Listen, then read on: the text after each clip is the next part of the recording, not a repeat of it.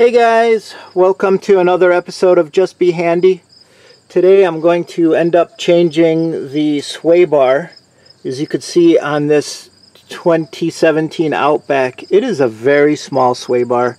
It's probably 16 millimeters. I'll check it, but I want to do something a little bit more stout and also made by Subaru. So what I'm going to end up doing is putting in this Subaru sway bar, and you can see it's original Subaru with the proper bushings. These dots go towards the inside, and then I'm going to use the Moog sway bar links. I've already greased these. I've also taken off the oil and hit them with brake caliper paint so they don't rust on me. Use some PB blaster and just try to take the old stuff off and put on the new. I did measure the front sway bar. It is 21 millimeters. That's why I'm going with this sway bar, which is also 21 millimeters. And I'll put all the links below as to where, in the description below, as to where you can get all this stuff. It's very reasonable. It was about $82, and it's probably going to take me 15 minutes, maybe 20, because I'm videoing this for you guys.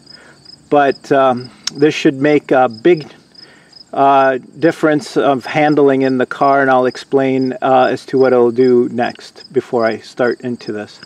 Alright guys, I wanted to talk to you about why I'm changing the sway bar first and why I'm going with a thicker sway bar. So if you could think of a sway bar as a torsion bar, when this wheel goes up, if it's a very weak one like the 16 millimeter one that's on there, there's going to be more flex.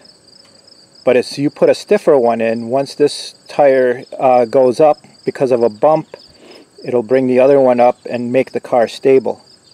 The other reason I'm doing it is you can notice I have a tow hitch on here. I tow a 6x10 aluminum trailer, and I sometimes fill it up pretty close to the limit of the vehicle. And if you could imagine when when the trailer hits a bump or something, because they don't usually have good suspension, it starts to wag the tail of the car, and then now you've got all kinds of motion going on. Well, if the sway bar is stiff, it can actually take it better, and that's why I'm going to go with that wider sway bar that you can see down there. And I'll show you guys how much difference it is once I get the sway bar off of there. But if you can imagine, not only is it wagging the tail of the car, but it makes it very unstable. And also, when you go into fast turns and you have the car leaning, it's not going to bring that outer tire back down and then level the car out. It's just going to be leaning all the time. So that's why putting a stiffer sway bar in there kind of helps keep the car level. Now when you go off-roading, that's going to be a detriment to go with a stiffer sway bar. So if you off-road, you could do what is called a sway bar disconnect or de-link, where you could take off one of the links to the sway bar, and now it's no longer being used. Only the one side goes up, and then it's not controlling the swaying of the car. But I would only advise that if you're going to go for extreme off-roading and you're not going to be going over like 10-15 miles an hour because it's extreme, and you want the full articulation of your suspension to get through that. So doing a sway bar decoupling is one way to get around having that stiffer sway bar, and then when you get back on the road, you're fine. I'll show you guys how to do that as well. It's quick. You only need a couple of tools and a zip tie, and then you could cut the zip tie and get that link back on. But again, the sway bar is your torsion bar. Alright, I've hit everything with the PB blaster. These are 12 millimeter and this is 14 millimeter, and you notice it's got a point so you could hit it with a hammer to get it through for the bottom of the link. I do not take these off when I'm just replacing the whole sway bar because they are a pain. So I'll leave them attached and just move the sway bar out. But like I was saying, if you wanted more articulation for your suspension, you could always undo this bolt, take out the link, zip tie it up here. You can swing it out, zip tie it up here, and now you will have full range of movement for both sides because this will be decoupled. So it's a sway bar decoupling technique. And then just you put the bolt back while you're off-roading, make sure it's torqued down to like about 28 foot-pounds, I think is what it is what the torque is for it. It would be nice to just make a tube that goes on the inside, and that way you won't lose it, and then you can get the full articulation of your suspension. And then when you're done, you just cut the zip tie, put it back in, put the bolt through it, and then you have your full suspension to go back on being roadworthy for higher speeds. Alright guys, so I will let this soak in for a few more minutes and then come back and take these off. These are notorious for breaking if you don't take your time with them, or sometimes it's best to just hit them with an impact and hold on firm after soaking them. And so we'll see how that goes. This car is 5 years old, so and it is in the Midwest, but I always get it you know, washed from underneath over the winter, so we'll see how it goes.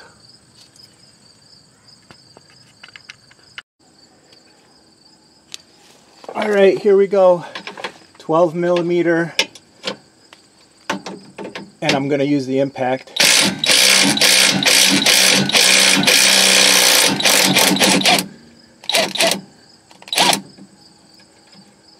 Alright, that came out okay. Looks like I don't need this, it's already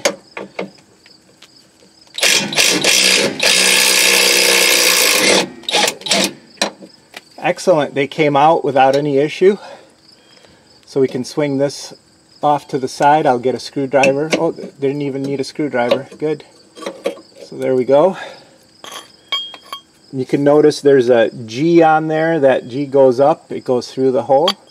And then I'll do the same to the other side.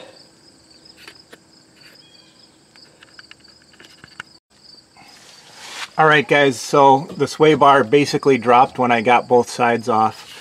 This side, so the muffler here is very close to where the top bolt is, so you need to do it with a hand ratchet to get the top one, but once it's out, everything's loose.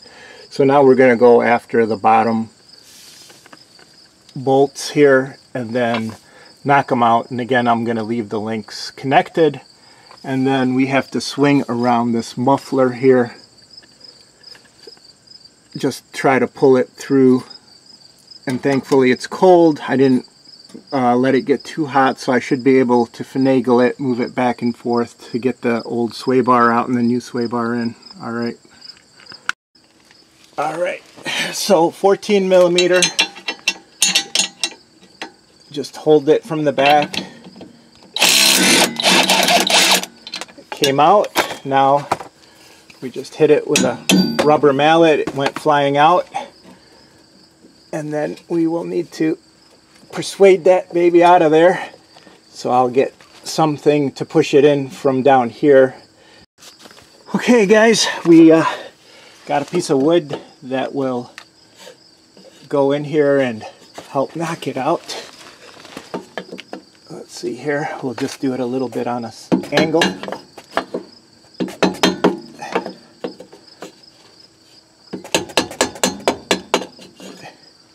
It's moving little by little.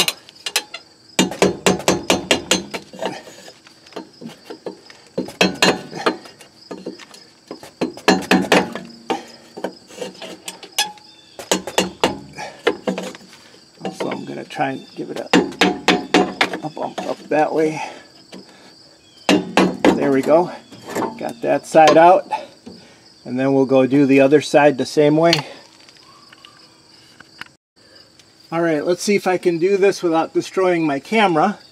But now that I got them loose, I just twisted that there. Just go through. And then there we go. We got the old bar out. And then I'm going to lay it next to the new one and show you what they look like. Alright guys, you could see the stout difference. 16mm versus 21mm. More rigidity between the two sides and keep the car more flat. Also, the Moog links are a lot more stout, and they have grease fittings. And if I ever needed to remove them, they have flats on the back side so that I can get to them. You can see it's probably a little bit better overall than these little tiny ones from Subaru. Alright guys, I did put the rubber bushings on with the dots to the inside. That's what I saw on some photos of the XTIs. And then I put the links on and I torqued them down to 25 foot-pounds. Alright guys, I've just got it in there, and you can see you want that bar to be going up to clear the muffler. And I'm going to put some anti-seize on these little guys that go into the cap right here so that I can take them out later if I want to. And then I will put the links in. So I didn't want to have you see me struggling upside down to try and get this in, but it wasn't too bad. I had to pull down a little bit on the exhaust tube. There's enough play to get it through, but everything went through okay. And now I got the caps hanging there holding it, but I will fasten those to about 12 to 15. I'll give it a good feel at 10 and then go to 12 and so on. I don't have a torque for those for some reason. But anyways, you want to see that this bar kind of follows the contour here. And we'll go from there. I'll button up the caps and then put in the sway bar and then come back to you to see what it looks like.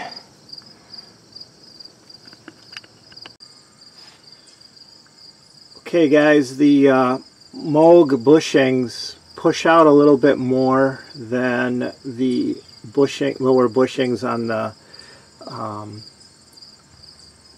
sway bar links. So I had to use a tie strap with a piece of wood to kind of work it down. But I eventually got the bolt through. So that's something to consider with these if you didn't want to reuse the OEs. So it's up to you. But I'm going to stick with it. And it took a little bit more work with the ratchet and a piece of wood to try and feed it in. But it's about 1 millimeter or 2 thicker. So because it is Viton bushing, I put some anti-seize on the inside of the arm. And then it just worked in, but it needed some persuasion. Alright guys. Well guys, what do you think? I got her in, and it was fairly, well, it had a little bit of issue with the tie links because they're not OE. They were off by 2 millimeters, but otherwise everything went in fairly easily. Again, I torqued these to 30, these to 15, and then the top tie links were 25. And that's really it, guys. I'll take it for a ride and then let you know what I think. Try this one here.